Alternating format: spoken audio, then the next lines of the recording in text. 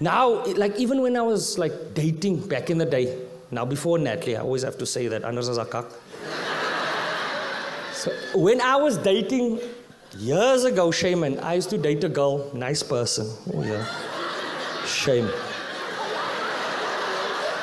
Goeie mens, you know. No, you know how it is when you start dating, man. It's in the beginning. The beginning, girls are still very stiff, you know. It takes them time to unwind. Then you know when it's coming down there, ding gaan nou lekker. They start kicking off their shoes. In your house, we watch a movie, she kicked off her shoes, but she has pumps on, man.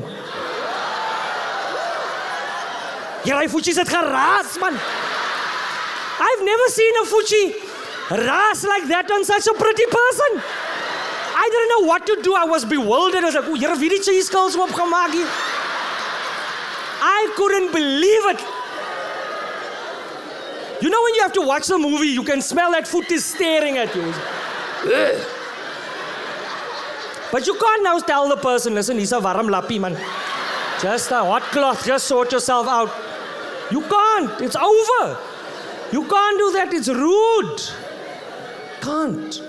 So then I called my granny, I was like, oh my man, here man.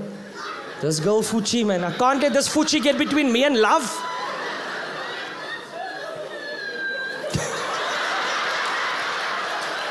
Familie se voete stink ook, man. My granny says, I've got the answer, my boy. You know what you must do? You must soak her feet in rooibos tea. Hy trek die krag uit die voet. So now, how do you tell someone, no, you must soak your feet? You can't, this was over now. You can't tell a girl to soak her feet. So I must come with a way now, a style.